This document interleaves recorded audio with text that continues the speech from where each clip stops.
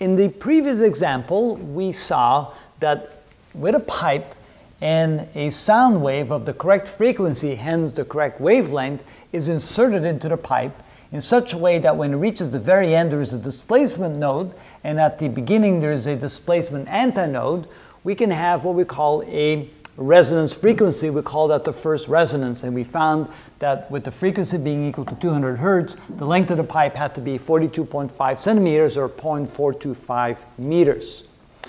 So what if we increase the frequency of the sound wave such that the wavelengths become shorter? When can we have another situation of a resonance frequency, that of a standing wave? And again, the requirement is that on one end we have what we call displacement node, and at this end, the open end, we have a displacement antinode.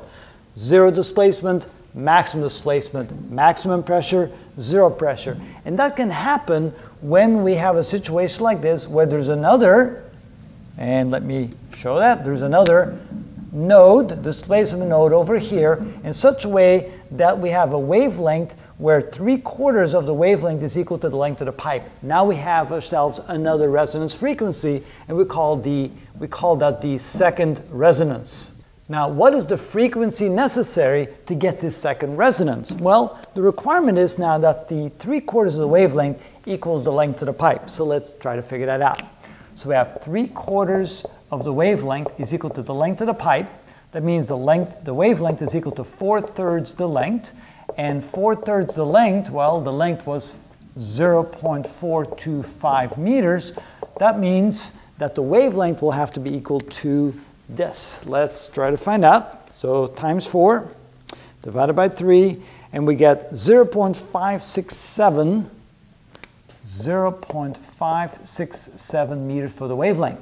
Now, the velocity of sound doesn't change. It's still 340 meters per second. So using the equation that the velocity is equal to the frequency times the wavelength, which means that the frequency is therefore equal to the velocity divided by the wavelength.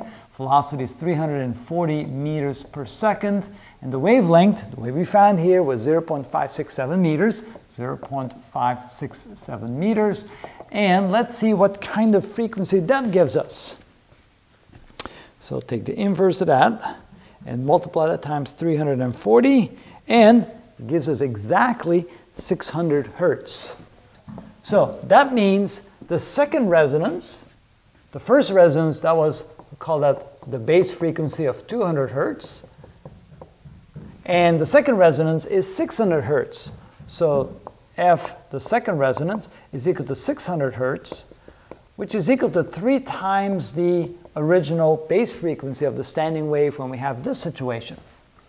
Wow, 3 times the frequency, that is known as the third overtone. So the second resonance on a closed pipe is also known as the third overtone of the sound required to set up this next resonance frequency where we have a standing wave and a loud sound coming out. So that's kind of interesting. So base frequency, or the first resonance, and then we have the second resonance, which is then called the third overtone because you require a sound 3 times the frequency to set up the next standing wave situation like that in a closed pipe.